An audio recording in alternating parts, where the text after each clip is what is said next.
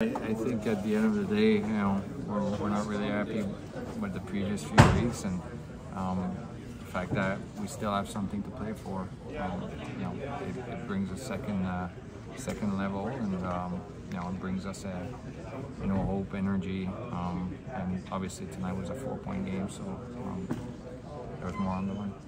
You guys are 5 points back now of Detroit. If I had told you a few days ago 5 points, how would you have reacted, and how does that sound now? We've been looking at the standing in our conference, and it seems like the game that we had in hand, or also they've been lost by other teams. So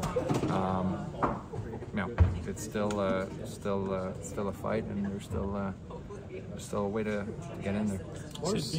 Being in the playoffs used to be automatic around here, but how much would it mean to you guys under these circumstances to make it? You know what I mean? How satisfying? Yeah, no, it would be a good accomplishment, especially with the season that we had, the ups and downs the last few weeks. And we're still there, and if we can make something of that chance, it would be great. Lars gets another power play goal kind of right around the net like yesterday. Just what do you make of what he's provided for you guys since he's been put in there? I mean, Lars is a pretty smart player. He's big. He uses size. He's got poise with the puck. He doesn't panic under pressure. He uses his body.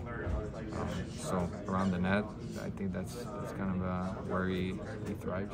Do you feel like the power play is clicking a little better now? It's better. I mean, there's always improvement you can do, but I think things are simple. We're taking a lot more shots.